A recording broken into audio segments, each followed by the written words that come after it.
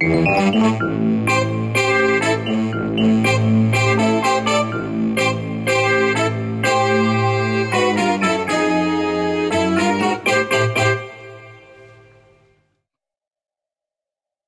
everybody and welcome to the 93rd edition of the Frank and Stan chat. And for those watching on video, you can see we've got a guest with us, and the guest is Dan Morrow. Good morning, Dan. Good morning. Good morning. And how are you, Stan? Okay. Things going on in the background, but yeah, we get through it. Yeah, I think Stan's mother had a bit of a fall, didn't she, this week? She's 91 and she broke her hip, so she's. I'm sorry. Yeah, no, I think she's on the mend. At least we hope she is anyway. We think she is, yeah. Unfortunately, she's also got dementia, so we don't really know what she's.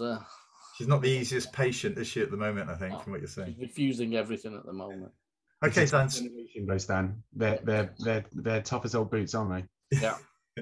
Dan, there may be some people who don't know who you are. So can you just give a little summary of who you are, what you're doing? Of course. I'm sure there are many people who don't know who I am. So my name's Dan Morrow, and I'm the trust leader for Dartmoor Multi Academy Trust, which is a family of schools based on the co-operative movement in Devon. And we're a family of 18 schools, primary and secondary, and very soon to have a special school joining us in September. That's great. I mean, it's interesting that, Dan, you didn't call yourself the CEO, did you? You called yourself the trust leader. I tend to prefer the title because we are chief executives, obviously, in this role, in the sense that we've got a responsibility as accounting officers and we've got a responsibility under the Charities Commission. However, in education, the title chief executive just doesn't sit well with me because it does sound too corporate, whereas I think I'm a trust leader and I lead in trust. And therefore, I think it's, rather than talking about the mat, talking about our trust. And the word trust is such a powerful word, isn't it? Because it connotes so much, which is positive and is collaborative and is based on cooperation. So it is the term I tend to use and prefer. It's interesting. I struggled with that CEO title. I remember saying, well, I'm the director or something. I wish I'd come up with trust leader. I didn't, but I came up with director. And I remember a head teacher, Georgina, who was absolutely brilliant, a primary head teacher in Leeds, said, but you're not a director, are you, Frank?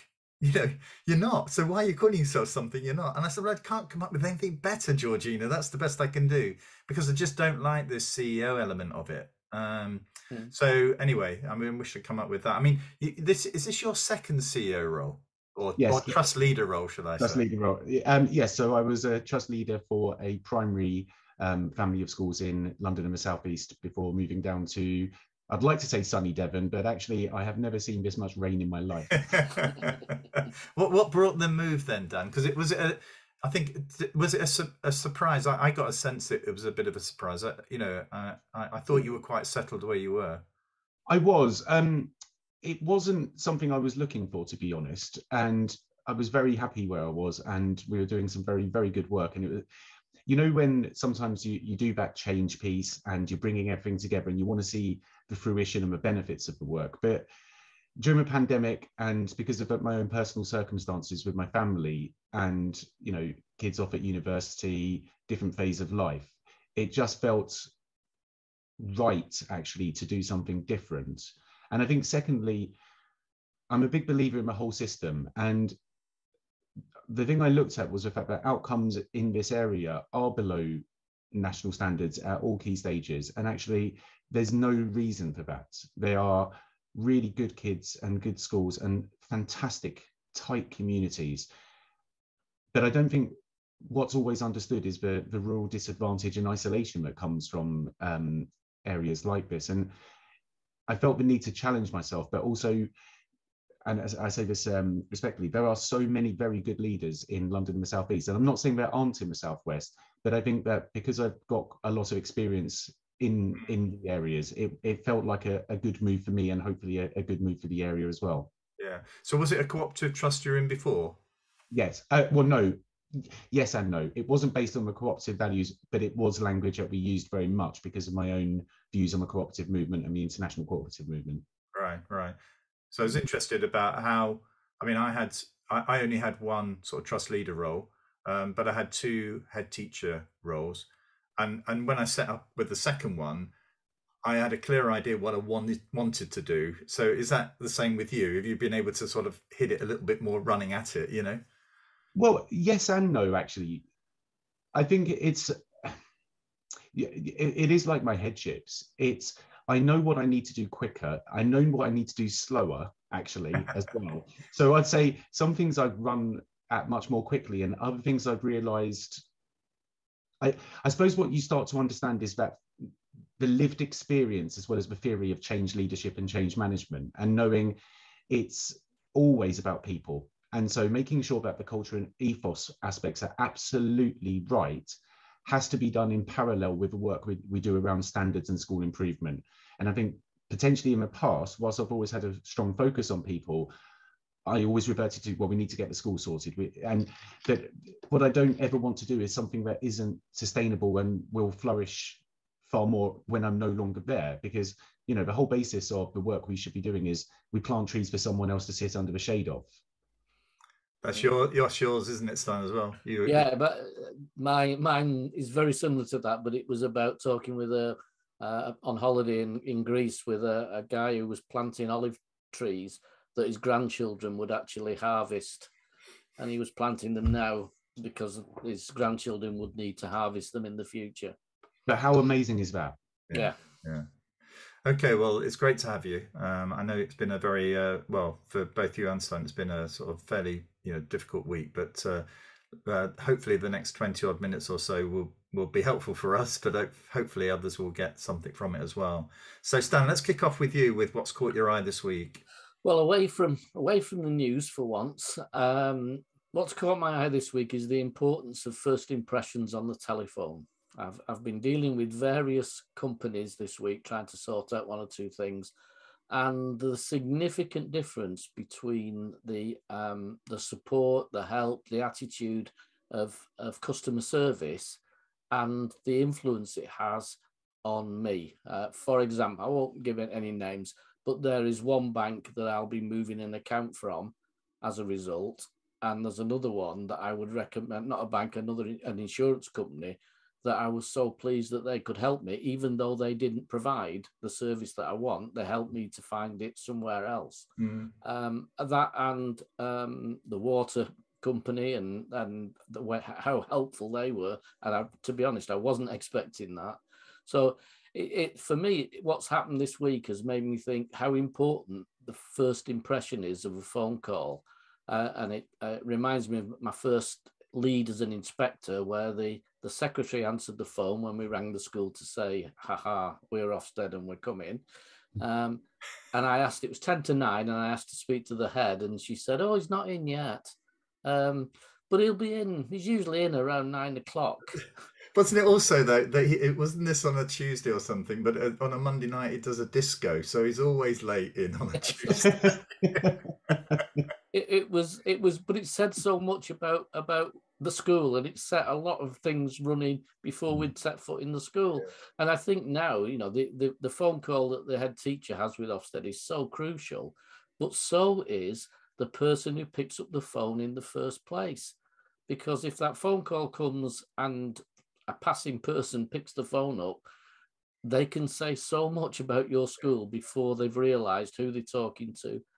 And I just think it's not that difficult to be helpful when you're on the end of a phone line. And it's almost it takes more energy to be obstructive and argumentative. And so why can't we just move to a position that, particularly if you're in customer service, that's what you provide, service. Yeah. Don't you think there, Stan, it's partly sometimes people can become fixated on this is what my job is, rather than thinking this is the experience I want the other person to have with me. Yeah, quite problem. It was just, somebody telling you that the letter you've got in front of you with the phone number on that you've just rung doesn't exist. The policy number at the top doesn't exist, and you are wrong to suggest it does. It's just a bizarre conversation to have with somebody. I remember being a local secondary school here. When I left Ofsted and was working in the local authority, I was making a visit there. And even though it's a local school, our kids never went to that school. That we went to a school which probably wasn't at the time deemed to be as good, but we always felt we were much closer to the sort of culture of what that school was trying to achieve. But I remember going to this other school and actually going in thinking, oh, not wanting it to be bad or anything, but just I didn't really. People have said it was a really good school, and I thought, oh yeah, come on, prove it. But actually, I was in the reception area, and the colleague who was on reception was really under a lot of pressure. You could see a lot of children there, and a few sort of deliveries were coming in. And she sort of was so polite in the way she dealt with me and said, oh, yes, we know you're coming. And perhaps you'd like to sit over there and I'll make sure somebody comes down. Now, I was waiting there only about 2 or 3 minutes. And even though she had a queue of people there, she stood up and came over and explained the reason why there was a bit of a delay, and I thought, here's a woman who was really the front of house, for the school, and was probably one of their greatest assets, because actually made me feel within the first 5 minutes that this was a good school. I don't know why I felt it, but I could feel it, But don't you think that's often because, and I know both of you have inspected, but for me, you walk into a school and you can feel the temperature and you can feel the atmosphere. And I think sometimes in education, we don't do enough to think about actually how crucial our receptionists, administrators, and all of those who are in support and operational roles. They're the backbone of the school. And if we get that right, it goes very right. But equally, if we get it wrong, it goes very wrong, because most parents and carers, as well as those external to a school, that is their point of contact. And it's so important. And what I don't want to do in education or more broadly is revert to that sort of old stereotype of the doctor's receptionist, which is that actually they become gatekeepers as opposed to customer service focused. Yes, it's really. I have a thing about what you might find difficult if anybody else tries this. Where I've had good service, I try and report that good service as a compliment back to the company. Several companies I've rung to say I want, and they say, "Oh, you want the complaints?" No, it's not a complaint. I want to I want. It's the gratitude department. But what they say is, we haven't got anybody. We haven't got anybody who you can ring and say a job's been well done. If you want to complain, I can put you through to complaints, but we don't have anybody. And occasionally, particularly a phone one, customer service, I've said, have you got a manager that I can speak to? And immediately you can hear their voice change because they think you're going to make a complaint. And I have to say, I just want to tell them what a good job you've done. And you speak to the manager and the shock, you can tell the shock in the managers. You say, I've just had this phone call about X, and the person I've been speaking to has done a really good job to the point that I'm definitely going to buy this service from them. And you, oh, right. Right. Oh, well, thank you for that. I'll, I remember undertaking a visit to a school with David Bell, who was the chief inspector. And it was shortly after a conversation I'd had with David, whereby I'd said we were inspecting schools for 5 days and we were sending 5 inspectors into a primary school. And I said, David, it shouldn't really take that long. No. And he said, well, what do you mean by that? I said, well, actually, I said, you can get a feel for this fairly quickly. I said, what you need is a bit more time to get the evidence to make sure that you haven't got it wrong. And he said, well, test this out. Well, we were in a school in Luton. We were just chatting about it.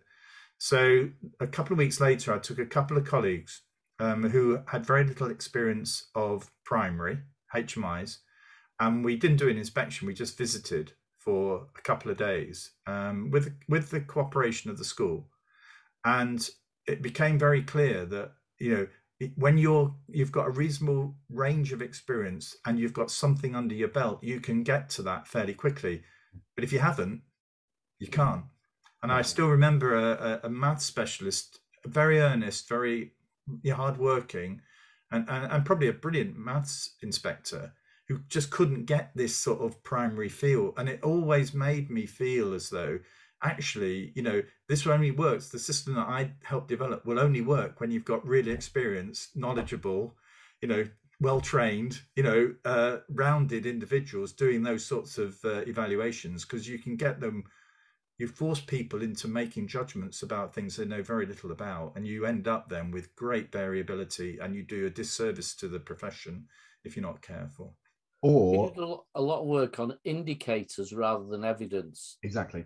so that you look for the indicators, and to test it, we took a group of head teachers from a different authority around a school at 4 o'clock. So the school was virtually empty, and we asked them to say what they thought the issues were with this school, and they were absolutely spot on. Started with the head teacher having a head teacher car park position with a name on, head teacher only, and from then on, but they identified the weaker teachers, they identified the strong from empty classrooms.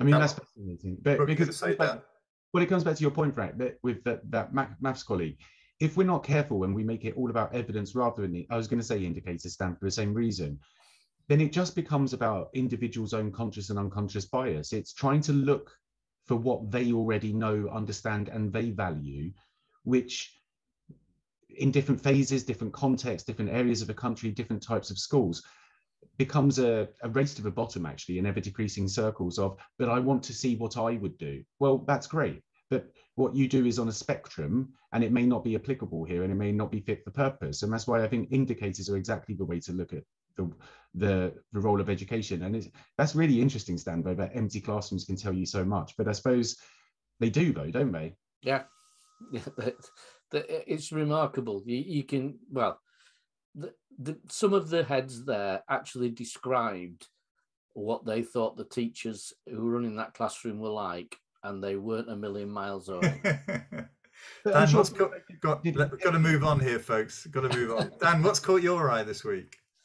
Been on Twitter and social media, been very interested in some of the reaction from class-based teachers around the war in Ukraine, and set against particularly the guidance from the DfE around impartiality. And it's showing actually a bit of a nervousness around, well, what does this mean in this context? Because it feels like there's this big test of the guidance in one way, because does it mean we're meant to present the Russian side of view? Is it BBC style impartiality? And I think that's one of the difficulties about how the guidance has landed in the sector, because in its own, the guidance is actually quite helpful, because it really just codifies what we've always done. There's nothing very strange or startling about it whatsoever. But I think because it's been landed in a way, especially with some aspects of the press, as if this is because of so much political bias that exists in schools, therefore it's set against this sort of, cliff edge of fear. It's caused an issue in the sector with people actually questioning whether they can talk about Ukraine in an open and honest manner. And I think it's one of the unintended consequences of how policy development and policy launches is set against that broader context of the culture wars and discussions around woke and discussions around many, many aspects. But ultimately, what's really clear is the impartiality guidance has no impact on how we should be discussing and teaching Ukraine. And in fact, there are some specific points around ensuring that we are advocating against criminality and advocating against aspects which go against fundamental values such as free speech. So it's a no-brainer. On the other side, it's been interesting to see just how many colleagues are now nervous as a result of it. And I think it's shown just how much the guidance has created bizarrely a sense of grey area and anxiety when it was meant to address what is quite a simple point. But perhaps the guidance really, because it doesn't add much to what we've always done and how we've always been advocates of the Equalities Act, it's interesting to me that for some colleagues it seems to have muddied the waters. I don't think it's helped, though, is it, when the Secretary of State actually met a couple of weeks ago, or was it a few months ago, took the example of an individual teacher's decision to enable their children to write to a politician about something, and how that was then used as justification for a revisit to this, and how that actually the timing of all this just feels, it's very unfortunate, isn't it, that it's now sort of highlighting probably that if nothing had been said, the whole thing probably would have remained where it was, where I think it was safely positioned and everybody understood. But actually, intervention has made it more confusing, and I think for me, I also worry about. I mean, my daughter, who's been a guest here, her neighbour is Russian, and they've had a conversation about how they're feeling, how, and it's the point she's saying, when we say about I'm a Russian, what does that actually mean? I'm British, but what are my values? And actually at the heart of it, it's more around young people understanding, I think, this range of views. And actually that does mean to say that we can't say to them, you cannot have that view. You need to, if they have a view, that needs to be challenged. I don't think it's right for us to then be saying to them, you can't hold that view. The view needs to be dispelled, or it needs to be argued down, or whatever, or highlighted what's wrong with it. It's really interesting, Frank. We did a research project in Burnley not long after the riots, where we looked at racism in the schools. And of course, at the time, the highest incidence of racist reported was in reception in most schools, because the children at that age say things that affect them. It might be you wear glasses, it might be you're fat, it might be that you're a different colour than me, but they say it. And what we found from the research was that what we did as a society, I suppose, is say, you shouldn't say that. Yeah. We didn't do an understanding of it. We didn't say, yes, it's natural for somebody to see something different, and it's a natural reaction to say you're different than me. But we didn't do the understanding bit. We just say, no, you shouldn't say that. We suppress it until these children get to be about 14 or 15, where that repression doesn't help anymore, because they're not at the point of taking words of the teacher that says you shouldn't say that. They feel free again to say, and instead of understanding, instead of really getting underneath it all and talking it out, we were just actually suppressing it for a time period. Yeah. I think that's a danger of exactly this, because if we think of and here's the other point around this, it's guidance. Yeah, and the law remains the same, and the Equalities Act in 2010 gives us two key duties, and I think it relates to what you're talking about, Stan. To eliminate discrimination, which is say you shouldn't say that if it's a negative. The contested space is what advancing equality looks like, and therefore the contested space is, I suppose, it's that difference between being non-racist and anti-racist, between being non-sexist and being positive in our overall framing of sex and gender.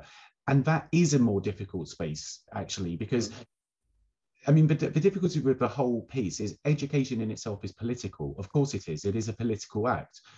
I think teachers have been, for a very, very long time, and going back even to, Section 28 days, always been more cautious than anything else about revealing our own individual politics, and also being very, very careful to ensure that we are promoting and teaching critical thinking.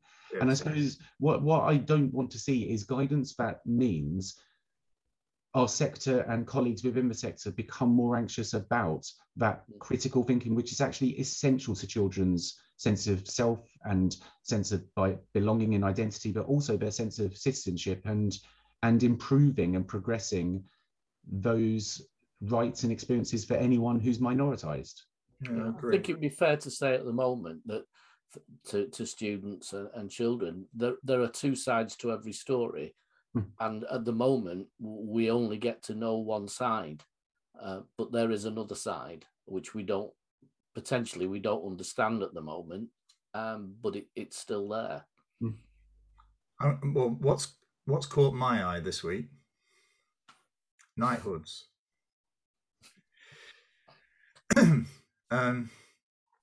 I really struggle with this. Let me just deal with the knighthood to Sir Gavin Williamson, which I find actually quite the whole of that quite difficult to take in. but actually, I'm just thinking about, I understand the significant pressure that that person faced Mm. during, an unprecedented time. But there were some real terrible mistakes made. The one that sticks in my mind is the assault on London authorities who wanted to close down their schools prior to Christmas to get the sort of the break over the Christmas period a little bit longer because of increased infection rates, and they're being taken to court. And then on I think it was it the 2nd or 3rd of January, the Prime Minister saying that actually we're going to open on Monday tomorrow because it's safe. Yep. But by Monday night we were closed. Now this is actually, the Secretary of State is actually meant to be responsible for all of this. There were loads of others, whether it's the free school meals debacle, where actual teachers were actually having to do food parcels out from their own funding to give to families that had no food. The algorithm, Frank. The algorithm. I mean, you can go on, and then also the reason why he resigned or forced to resign from a previous ministerial role. So actually, this actually feels really, really bad. Because it smells of patronage, and the suggestion is, and it's the only suggestion, that if you know something that could be damaging, we're going to sort of make sure that everything is protected around you so that you don't feel as though you can sort of break rank. Now, for me, I mean, I got an MBE a couple of years ago, and it's made me think about whether I should hand it back. And within that, I had no idea I was being nominated for this. And when I got it, I was conflicted, and I still remain conflicted. But actually, my mother and father would have been over the moon if they were alive at the point of me getting it. And I thought the best thing to do, and I've spoken to my wife about it, is not do anything. Is just, in a way, use this platform to express how I feel about the whole thing. But it does diminish the honor that I got, because it makes you feel as though I'm with that, and that's a more senior honor than what I got. But the one thing I would say is that when I went to get the award, I was with people who blimey, I felt very humble, being with. I remember a woman who her entire life has been about trying to address abuse against women, and a very brave Gurkha soldier who'd lost a limb. And you think, oh wow, and having the chance to talk to them, you think, oh, I'm elevated. I feel elevated to be amongst you lot, and I'm not worthy to receive it. How Gavin Williamson can stand in that hall, and he won't stand in that hall because I don't know if you're aware, but all the senior posts, they go off on the left-hand side as you go up to the palace. The more lower awards go to the right. So he won't be sitting and standing with everybody in advance. There'll be 2 or 3 people there. How he can actually mix himself with that group of people. There is a massive divide between his award and the work he's done and the work that other people have got to get a much more junior or less senior award. It is shocking. What's the award for? Services to, because I thought I read somewhere, services to Britain, which seems a bizarre thing for somebody who's been a minister to. I think we should all get that award. We should. Well, isn't that partly the point? But I mean, Frank, whatever one's views of the honour system overall, the point is those who deserve it are like yourself, who will always have a bit of an imposter syndrome around it, because it comes from a place of humility and authenticity. I think the sort of perceived slap in the face on this one is the fact that that's not what an imposter will feel when they're awarded it, because actually they will feel deserving. And but it comes back to an important point, which is whether the rights or wrongs of this are debatable, but I think there's a real clear consensus, certainly amongst the profession and indeed amongst some parents and carers about this. But a bad apple does not necessarily upset the entire cart. And it comes down to this: if you sit down and you work hard and you get an A grade on an exam, and the person next to you cheated and got an A, it doesn't devalue your A, it devalues theirs. And your point is really important. The honour system really means a lot to a number of people. And I think you honour that honour.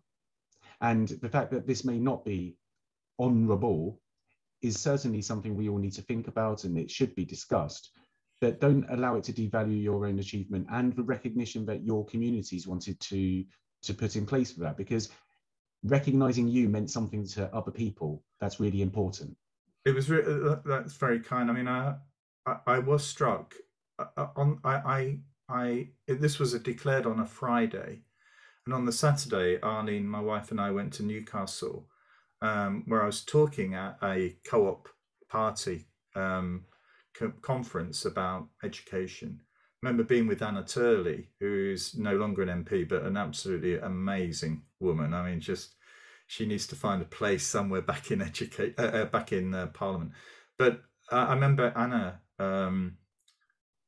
being so pleased that the cooperative movement had been recognised, you know, and a lot of people in the audience, I don't think are monarchists at all, but actually could see that there was some good publicity about the fact that I'd got it, and I was really struck by how well received that news was in the audience. So, you know, it did lift me. I was obviously very pleased to get it, primarily because I think my wife was over the moon as well. But the fact that the co-op group, I think, were the driving force for me to get it, and I didn't want to say to the co-op group, oh well, you know, I don't really want it. You know, my mother and father, my family, my wife, you know, all of this, it's all playing into the. So in a way, the thing for Gavin Williamson is, how does his family view this? How does his wider family view it? How do his constituents view it? You know, I'd be surprised if he was received as warmly as I was at that conference if he met a broad range of people from within the people that he knows in quite the same way. But anyway, do you know what? We've been talking for about 35 minutes here. It goes so quickly. It goes so quickly. I mean, one thing, just before we close up, Dan, I mean, one thing that we spoke about at the beginning, and we got onto the co-op there, is the way that the co-op values and principles sort of are embedded into your work. And I think you felt, I got a feeling that they were much stronger where you are now. You've been able to make them stronger. I don't know if you want to just explain how you've made that real for your community that you're serving. Well, I was very lucky actually, because the formation of the trust I lead had been based on a number of cooperatives already. So I have been educated in the cooperative movement by working in this field. But I think for me, so the cooperative values are around self-help, self-responsibility, democracy, solidarity, equity, and equality. And in many ways, those are the fundamental British values in my view. Yeah. The thing that I've really started to understand and unpick is the principles that lay underneath those values and the democratic fellowship that means those values, you know, then, as Mary Meyer would say, they're not laminated, they're lived. They are the behaviors we exhibit and we role model and we promote. But they're also a really important point of self-reflection on, where do I need to improve? Where have I not been my best self or done my best work? Or where are we as an organization? And for me, we talk about them as values, but actually we talk about it as our moral compass for civic leadership and who we are becoming. And I feel incredibly privileged to lead under the cooperative movement and to work within those fields, because it's empowering. It's all about empowering, and it's all about an activist approach which gives voice and agency to those who often don't have it, whether that be children in schools or whether that be more broadly in our communities. I personally am someone who, education is about liberation, not control. And the cooperative values and the principles that underpin them are all around agency and about the choice to become an active citizen. And so for me, it's just been incredible to match my personal values with my professional beliefs in a way that feels really quite deep, actually, and that's something that both sustains and nourishes me, but gives me an ability to really also check myself. and to take my ego out of decisions and leadership, which, believe me, is a journey still. but it's one where I know the steps to take in a much clearer way, and it's been huge for me, actually, as a person and as a leader, to find that home for my own beliefs, and therefore for the shared values we can lead by. I'm so privileged. Yeah, the shame for me is that I was in my mid 50s when I stumbled across, this sort of the co-op values and principles. I think I had some of that in me anyway, but being able to articulate it through those values and principles and to actually sort of reflect on it, it came too late, I think, in my career. And I envy your youthfulness and your ability to sort of do this in reality much earlier, because it would have affected so many things that I did do, if I'd only had that insight a little bit earlier. You were laughing at that, Stan, weren't you? Because what I was remembering, Frank, is when you first went to the co-op, and we went for a pint or two in Manchester, not long after, maybe 2 or 3 months after you joined, and you were already full of these values. And that was the first, I think, I'd ever heard of the co-op values. And I remember even just that conversation really influenced some of my thinking. And I know when I worked with schools after that, I was kind of saying, well, you could create a set of values for your school that mean more than your school motto. You can do something that's livable. And that was from a very simple conversation in a pub, but it obviously got to you quite deep very rapidly. And in that one conversation, I went away with, wow, that's really powerful if schools use it to their advantage. Well, I can close this up here now, because I was very fortunate to be working with people who had been cooperators for much longer, and their role was to not force this down me, but to actually sort of just allow me time, and by chatting to me and through discussion, get a better understanding how it all fits together. And I have to say, Dan, there's a guest today. There's a sort of sureness of your your sort of way in which you convey what you're about, which is, for me as an individual looking to work in a trust, this would feel a very, very good place to be, and I'd sort of, in a way, the points that we were making before we filmed about service being a key element of your work, I think that's come over very strongly today. So thank you for your time. I know it's been a difficult week for you as well, Dan, so thank you for your time. And thank you, everybody, for watching and listening. And we'll be back next week. I think we're going back to a class teacher next week as our guest. So we look forward to that. So we'll see you all being well, in 7 days' time.